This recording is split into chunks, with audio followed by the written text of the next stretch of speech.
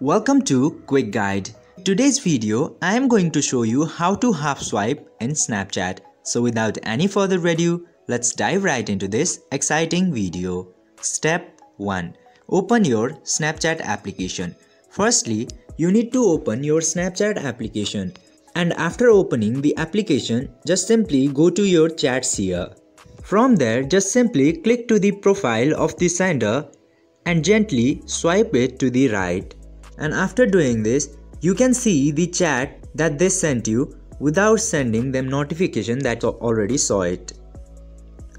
I hope this video was helpful for you. If yes, don't forget to like, share and subscribe to the channel to never miss another update. Thank you for watching.